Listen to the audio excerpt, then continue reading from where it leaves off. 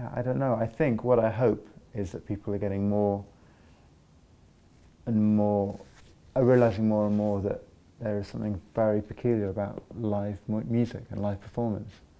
And you get so used to recordings and assume that that's the kind of definitive version of something, that when you see, especially with Steve Reich stuff, when you see all the effort that's going into it, and all the sweat and the sinews and the coordination, and people sitting down and standing up and joining in and stopping again and keeping this thing moving, you realise that when you hear it, you know, out of a couple of speakers, it's just a big,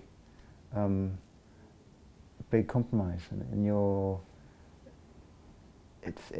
can't substitute one with the other, I think. Yeah, I think people just have to come and see a few concerts and they realise that it's something that you know, it's really worth investigating, I think. Yeah, it's seeing the effort and hearing how, yeah, we were talking about this last night, and I was and saying that if you had a guy just leaning over a laptop and creating the same kind of effects with, you know, phasing rhythms, and I was trying to work out why that is so different than seeing 8 people clustered around a couple of marimbas and doing similar things. Why is that better? Because I mean, I think it is. I think it's much better. And I don't know. I'm still undecided whether it's a kind of snobbery that I prefer one over the other. But I think it's more that the sense that something can still go wrong with the percussionist,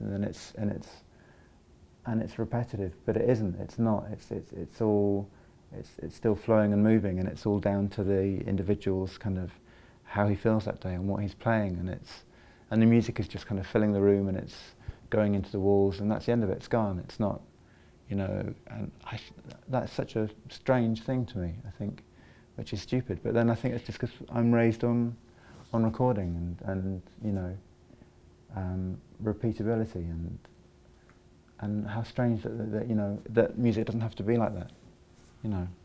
It reminds me of going to buy my first turntable when I was 20 or something, and I had to ask the guy about, you know, styluses and how does it work. What it's such a, just because I'd missed out on it and I didn't know what it was, really, you know, and how they work, and it's a bit like that with concerts. That's how I kind of feel the same thing. It's, you know.